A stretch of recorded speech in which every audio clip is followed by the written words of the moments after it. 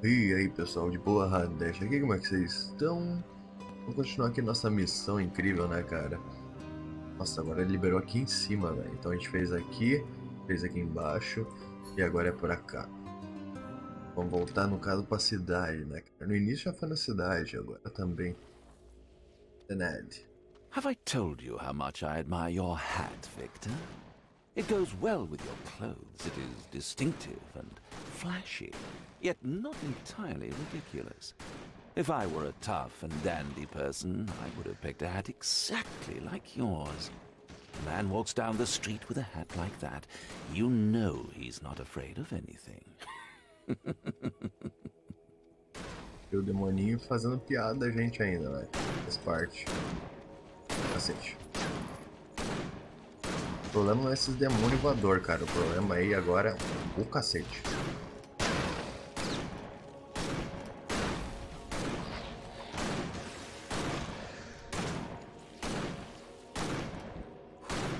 Eu tava vendo esse poder aí, cacete.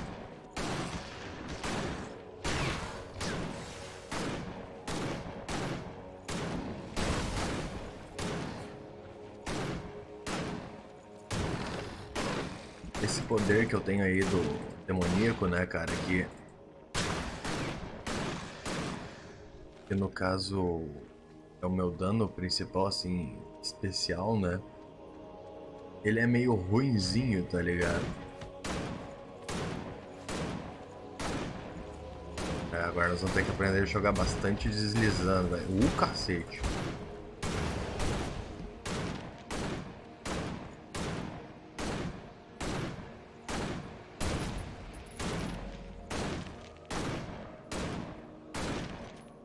Sob saco.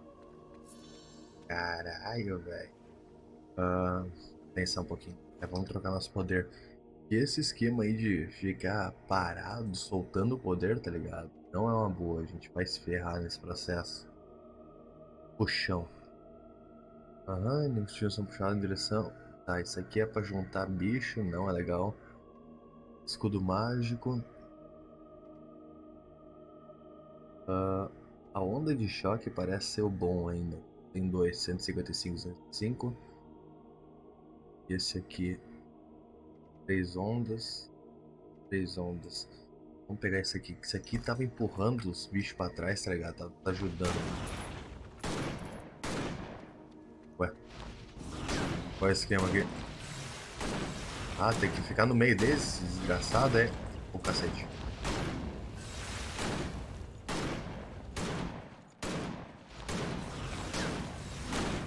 Ah, ele não pode ficar deitadinho, é esse filho da mãe. Vamos lá.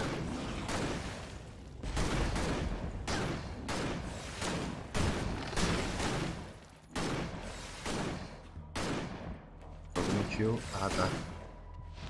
Ui, moleque. Vamos trocar pro nosso Life Punch aqui.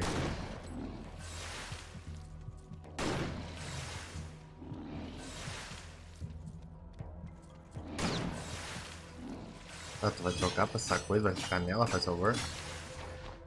Ih, morri. Ih, aí, cara. Nós estamos num level meio baixo aqui, né, cara? Dá pra ver de cara.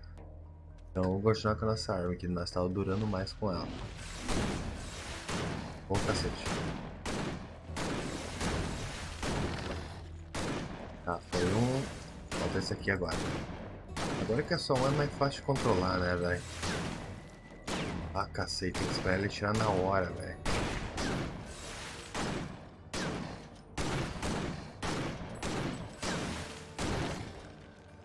Foi pro saco. Esse bichinho do caralho, hein, velho? Oh, some circus freaks. Perhaps they want to be friends. Then again, perhaps they don't. Ô, cara. Ai, tá aquela proteção de amãe do caralho. Vai pra trás.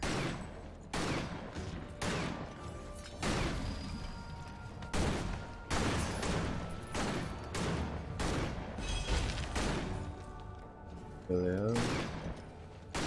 Vai se adaptar bastante a usar essa desgraça, velho.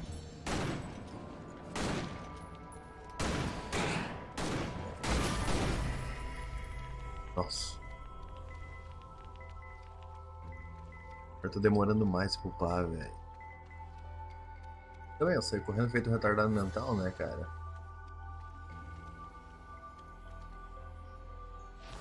Dano duplo. Isso aqui.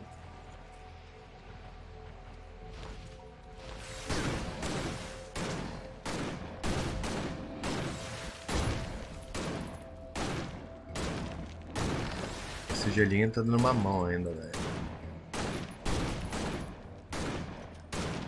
Final de cada vez aqui que é mais barbada pra nós.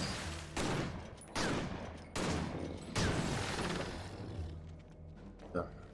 Nossa, deu um zoom estranho aqui na...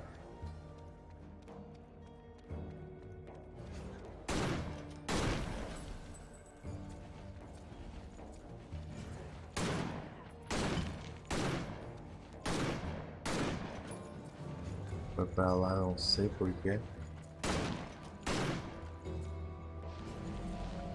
Go ahead, touch that pumpkin, I dare you. Come on, touch it. What's the worst that can happen? Oh dear. No matter, I'm sure you can deal with a single pumpkin. Nossa senhora.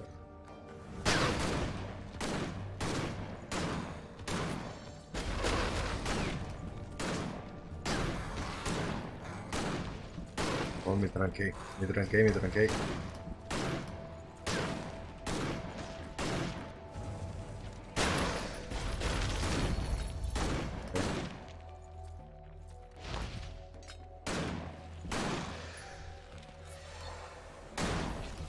Oh, caralho.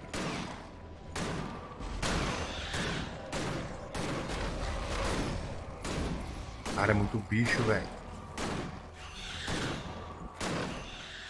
Meu pai.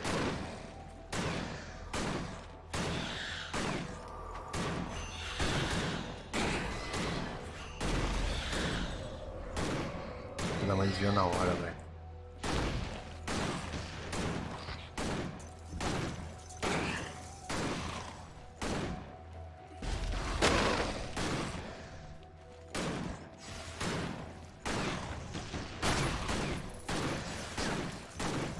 Meu Deus, velho, que é isso?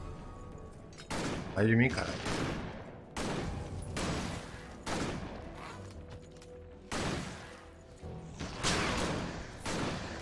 Acabar com a quantidade primeiro, depois a gente se preocupa com isso.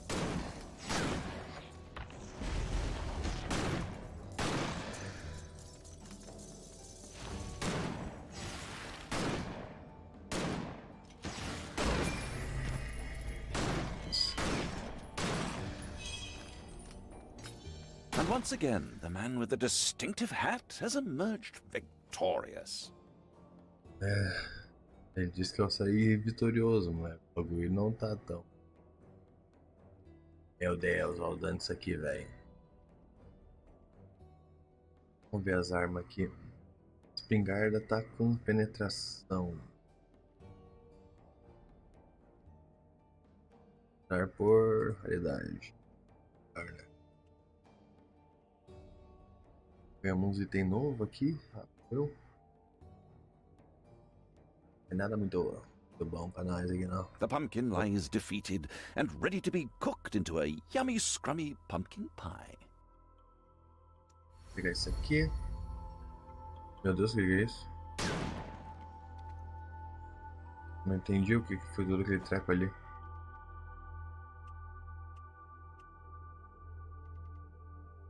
Vamos ver aqui, reduz, temos de recarga dos itens.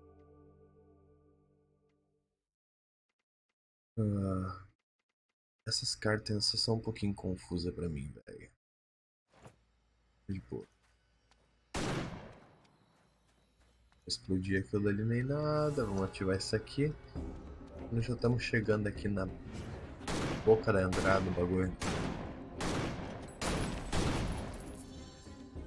Tá, pra cima ainda? Em cima. É lateral aqui. É aqui. São abandonados. Ai ai.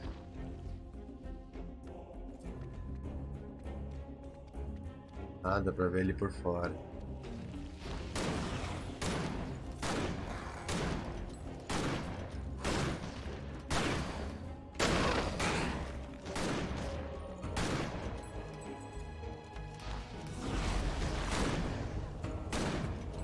Opa, ilha de fogo, é?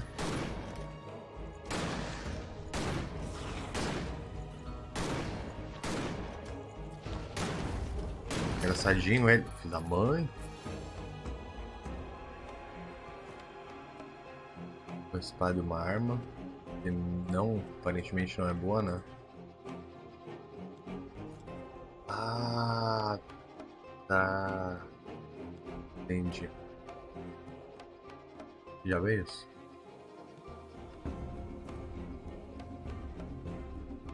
Puxaria, eu já coloco isso aqui. Provavelmente vai ser aqui. É, deve ser. Deve ser o poder demoníaco ali.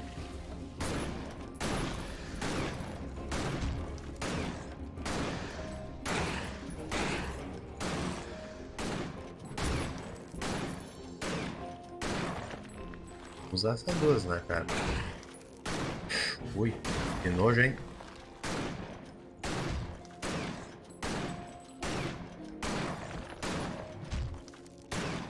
Ah, eu não lembrava que atravessava assim o bagulho. Mas beleza, matamos os bichos aqui, vamos acabar com esse carinha aqui.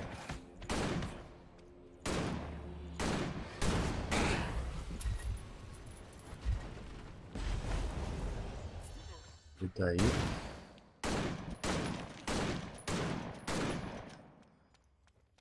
Estamos já aqui.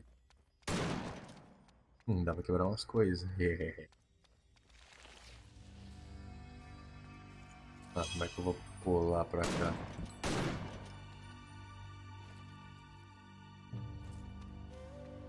É meio estranha essa casa, cadê o telhado dela? Tá, eu tô confundindo, tem que começar por aqui, por aqui, por aqui, por aqui, por aqui, por aqui. O cacete. Aí. E teleporte aqui. Próxima geração e vamos.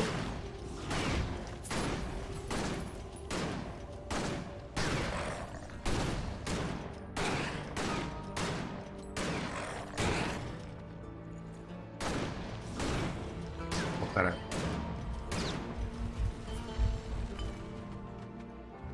E joga, né?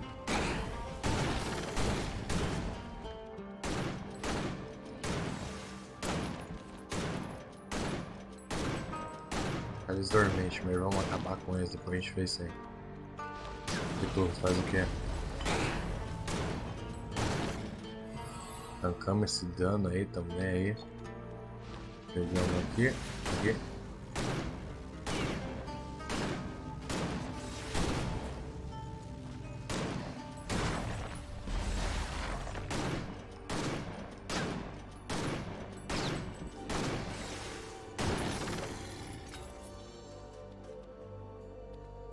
Uma rapiera. O foda de quando o cara acaba pegando mais de uma coisa, né, cara, é que não, o cara não tem certeza. Isso. O cara...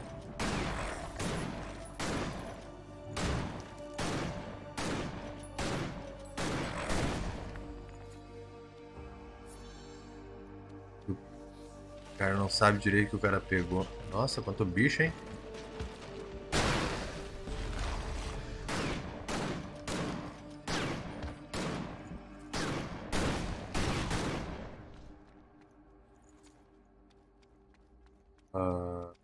Ah tá, o mesmo canto. Para caminho diferente que eu tô fazendo. Tá, vamos ver as armas que a gente pegou ali. Uma era dourada.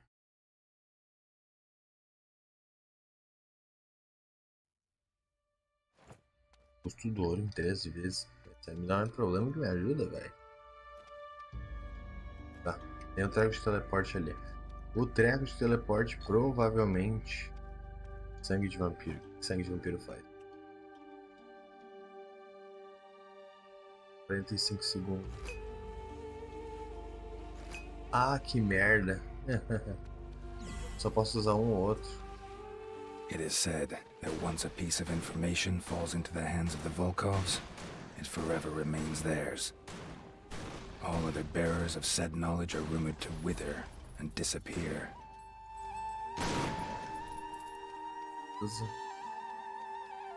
Vamos com os bichinhos.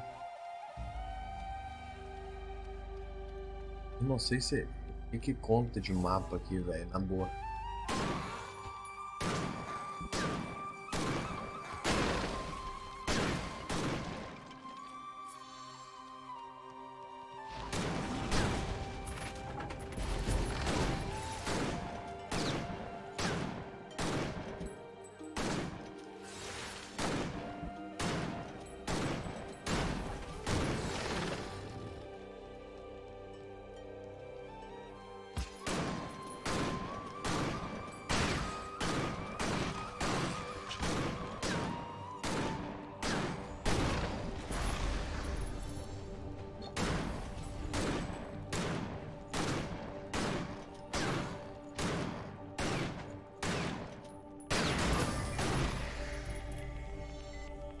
XP, só por upar, velho. Uma espada duelista normal.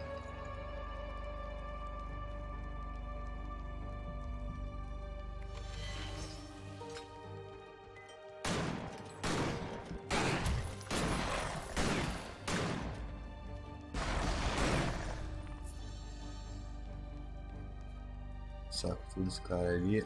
Dá pra eu consigo pular? Vamos ver se... Ah, pula aqui, pula aqui. Pulei.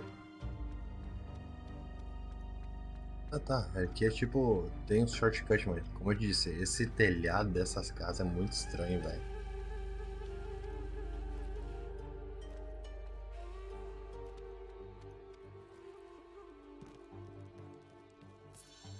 Na boa, eu não sei que altura tem esse telhado.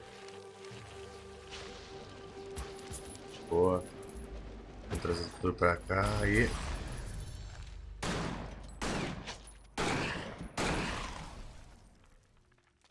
Uma posição melhor aqui. Tuf.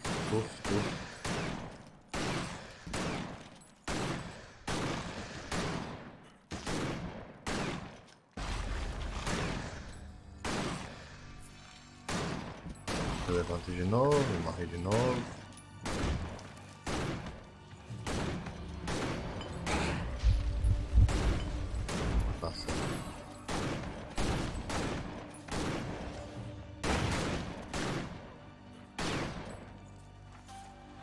Distância segura pra nós e... Eu não tô me adaptando, né, com esses shortcut, tá ligado? Eu não cheguei a testar meu machadão doido ali ainda, né, cara? Machadão não. Isso aqui parece ser um OP, velho. The Volkovs are vampires. That explains a lot.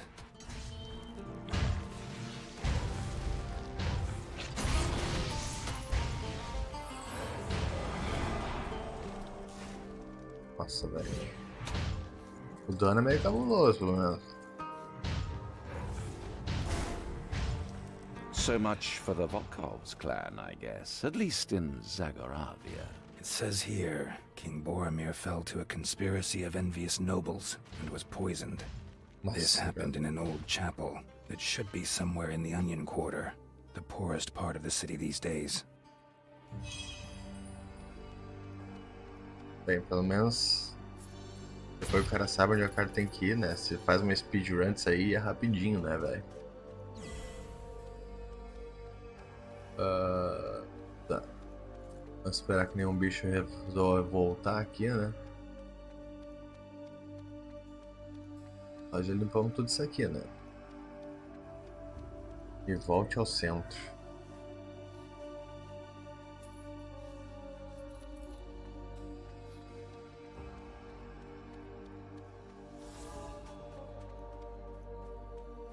Tem como usar um teleporte, uma coisa assim?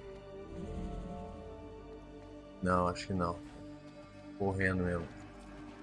Tô por aqui, obviamente, que tem poção, né?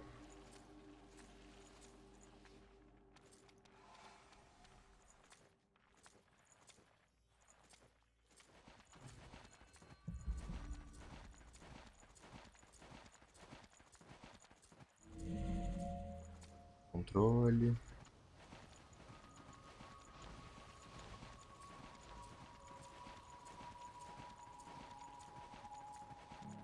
Com certeza, se o cara pegar e seguir todo o mapa ali, né, cara, fazer duas coisas, o cara consegue coisa decente, né? Ah, a cachorrada começou a latir, é triste.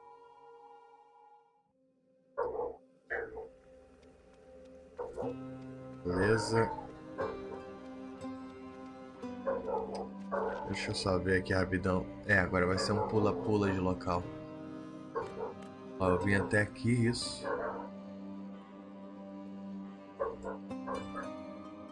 Então tem bastante coisa ainda. Então nesse episódio a gente vai ficando por aqui. Obrigado pra todo mundo que assistiu. Não esquece de comentar, curtir, clicar no sininho pra receber a notificação, né, cara? E compartilhar aí, né, cara? Valeu aí e até a próxima.